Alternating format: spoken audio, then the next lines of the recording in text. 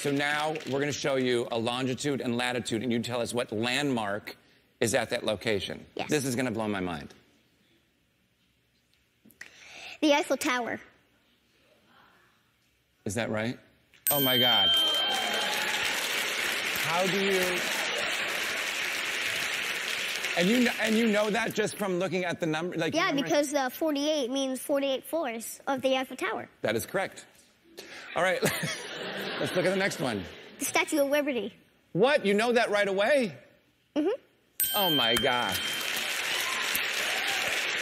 That's amazing. All right, and the last one. Okay. Great Wall of China. Let's see. That's the Great Wall of China. Oh, my gosh. You're amazing. That's amazing.